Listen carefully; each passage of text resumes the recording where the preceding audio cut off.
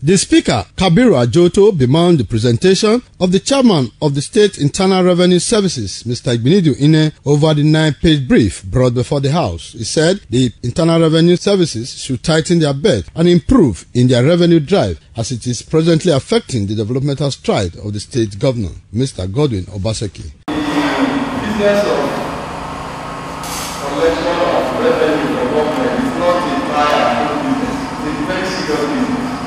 Go out here to collect money for the government to work, particularly the government that is ready to work.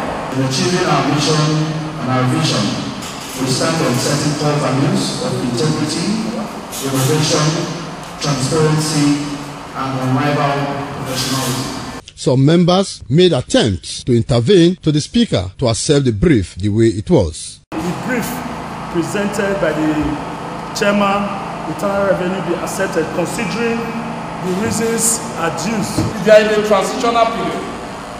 If Mr. Speaker can, in your normal benevolence, can allow them get back to you in a month or two on details of this, and through you we know what is going on there. I believe that we can give them a second chance, so that at the end of the day, the chairman will personally come to your office and submit a comprehensive brief to your office. The Speaker, however, told the Chairman of those State Internal Revenue Service to resubmit the brief before the State House of Assembly within 2 weeks. Commissioners for Education, Christopher Adesotu, Attorney General and Commissioner for Justice, Yinka Omorogbe, and the Head of Service, Gladys EDHA, who stood in for the Secretary to the State Government, Barrister Oge, also submitted their reports. Meanwhile, the Speaker, Kabiru Adjoto, has constituted an 11-man Adhoc Committee to be headed by Chris Okaibe to visit some companies operating in the state in a bid to complement the industrialization drive of the state governor, Mr. Godwin Obaseki. Another Adhoc Committee to be headed by the Majority Leader, Roland Asoro, was also constituted to go round ongoing projects in the state. The Speaker, Kabiru Adjoto, also mandated the House Committee on Health to hold meetings with all the primary health officers in a bid to repositioning the health sector in local government areas.